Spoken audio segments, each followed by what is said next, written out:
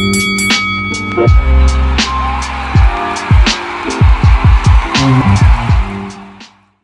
happening, guys? It's Boxing Lowdown and I'm back here with another video. Now this is my post-fight review to Anthony Joshua versus Andy Ruiz 2, the rematch taking place in Saudi Arabia last night. Now, what a victory. What a victory. It was revenge for Anthony Joshua.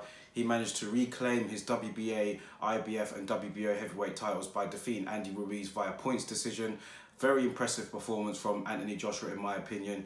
He went back to basics. You know, he stayed behind the jab, had a sharp left-hand jab, like he was ramming it in Ruiz's face. And he pretty much won. He didn't win every round, let's not say that. But he definitely won the majority of the rounds. He won, like, probably, on my card, I think he only lost like 2 or 3 rounds throughout the whole fight. I think that Ruiz was troubled by AJ's movement. He was troubled by the left jab that was constantly going in his face. And the occasional right hand as well, which cut Ruiz at the end of the first round. Anthony Joshua went back to basics in this fight, and he boxed smart. He did what he had to do, considering that he was, you know, decisively beaten by this guy 6 months ago at Madison Square Garden. He took the immediate rematch, which a lot of people would have advised him not to do. He did that. And, you know, he went in there and he boxed to plan. He did what he had to do, and he's now the 2-time heavyweight champion of the world. So, you know, congratulations to Anthony Joshua, man. It was a very good performance, and it was the logical performance, actually. When you look at it, considering how he lost last time by trading up close quarters with Andy Ruiz, by you know, like going blow to blow with somebody that has quicker hands with you, who's a very good forward counter puncher.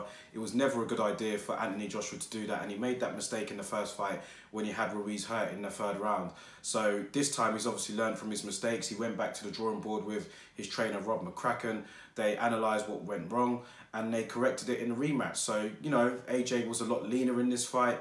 You know, he was motivated. You know, he wasn't looking past his opponent. All of these things you can say he wasn't really like that in the first fight, considering that Ruiz was a late replacement for Jarrell Miller. So in my prediction video, I did say that Anthony Joshua would, like, if I had to make a prediction, I did say that Anthony Joshua would win it on points, but I wasn't confident in that prediction, so I'm not going to go around claiming that, you know, like I'm a master of predictions or anything like that. But I did say that Anthony Joshua will probably win this on points by boxing to the correct game plan, and that's pretty much exactly what he did. You know, he didn't go in there looking to trade.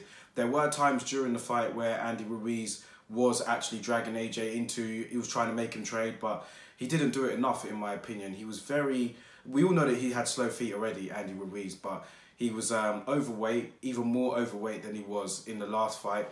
He was heavier in this fight by 15 pounds.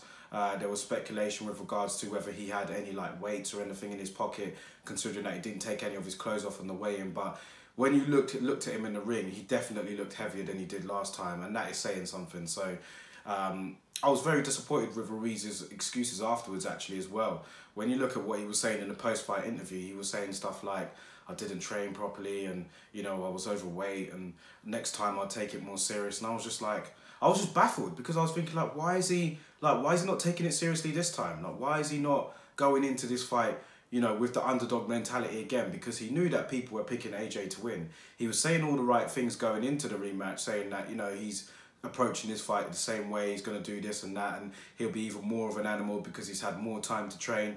In the ring, it just didn't show for him at all. I mean, he was disappointing with regards to not being able to cut the ring off effectively. He didn't show any head movement, he didn't show any feints walking in. He was really just a plodder, and he was just trying to walk AJ down, which I understand. He did knock him out last time, but there was no like innovation there to try and get inside and work his way to the body or head. At times he did manage to get inside, but that was more when AJ was probably taking a breather from like some of the movement that he was doing. Andy Ruiz didn't really do anything to get himself inside and bang away.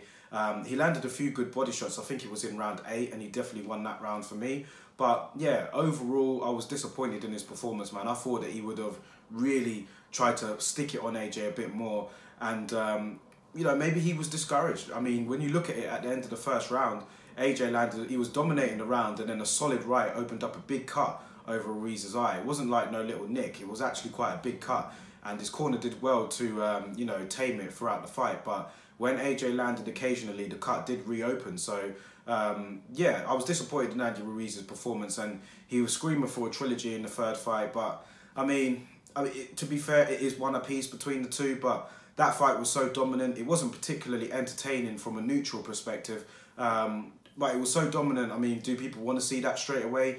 Even his trainer, Manny Robles, said that they need to go back to the drawing board, maybe have a fight or two in between, and then pursue the trilogy, which I think is a good idea, actually. There are still plenty of fights out there for Andy Ruiz to have, and he's still a good fighter. Like, let's not get it twisted. Like, there will be people coming out saying that, you know, Andy Ruiz ain't that good a fighter now, like, he's been this and that. But, nah, I think Andy Ruiz is still a good fighter, and I still think he's a player in the heavyweight division. A loss doesn't define, like, your standing in the division, as we've seen with Anthony Joshua and others. So, yeah, I think Andy Ruiz can come back from this, but he's going to have to take it more seriously, man. He's going to have to, you know, like, get back to proper training, get back to having a game plan and taking the sport seriously, because he's seen the heights where he can get to. But I just thought it was disappointing that in your first defence of the heavyweight crown, you know, you've come out and you've admitted that you wasn't taking, like, you didn't train properly, and next time you'll be this and next time you'll be that. And, you know, it's difficult, man. So, yeah, I was a bit disappointed in that. But Anthony Joshua, you know, he boxed to orders, man. He did what he had to do. And like I said in my prediction video, I did say that Anthony Joshua will need to make it boring. He will need to frustrate Ruiz. He will need to, you know, stick the jab in his face and not get involved in exchanges and keep it long and use your height and reach. And that's everything that he did. You know, he did that. He did that throughout the fight. And it didn't take a smart person to really, you know, say that Anthony Joshua needs to do that. I think we could all really, most people in the boxing like industry would have predicted that Anthony Joshua would have needed to do that. But, you know, he went out there, he did his thing. He didn't get the knockout as some people would have wanted, but, you know, styles make fights, and Anthony Joshua boxed to orders. It's not a style that he's going to be replicating in all of his fights now. He's not all of a sudden going to be the heavyweight version of Floyd Mayweather. But I think in this particular fight, considering the short stature of his opponent, considering his style, he boxed to orders, and that's what he was supposed to do. So here we go. Like, he's bringing the belts back home. There are guys out there that everybody's going to want to see him fight. They're going to want to see him fight the winner of Wilder and Fury. They're going to want to see a Dillian Whyte rematch. Usyk is the WBO mandatory, so that is going to be ordered. I believe the WBO have already ordered that. So Joshua's going to have a decision to make, because he's also got an IBF mandatory coming up. So that will mean that one of the belts are likely going to have to be vacated. He could fight Usyk next. Otherwise, he could fight Kubrat Pulev next. Pulev is definitely the more safer option. I could see him going the Pulev route, because with Pulev, I mean, I'll pick AJ to win that for sure. And with Usyk, I mean, if Usyk fights for the vacant title, probably against Chisora, then that means that the WBO title will stay within Matchroom, and then that will mean that Joshua could fight the winner. So I could see AJ pursuing the IBF route more than the WBO route, but we'll see. I mean, the fight with Usyk would be a lot bigger than Pulev anyway.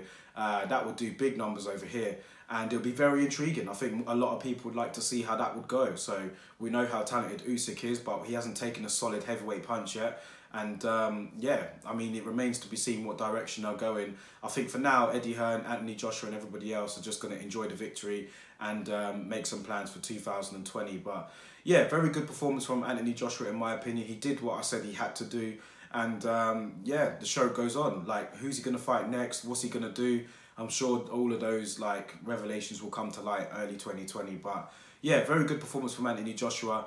Andy Ruiz, I was a bit disappointed with, but you know, he can come back from this, and hopefully we can get him in a big fight soon, because I do like watching him. I do like his style, and I think he does have fast hands, and he does have power as well. So, you know, imagine him against somebody like Dillian Whyte if he's on form, or whoever, Michael Hunter or Povetkin, whoever, Luis Ortiz. There are still fights out there to be made for all of these heavyweights, man. So it's a very good time to be a fan of boxing right now in the division, and I'm looking forward to 2020 and some of these fights being made. But in the meantime, drop your thoughts in the comment section below, guys. Let me know what you think about Anthony Joshua's win over Andy Ruiz. Was you impressed? Did you think it was a bit underwhelming? Like, let me know, man. Drop them in the comment section below. I'll catch you all on the next one.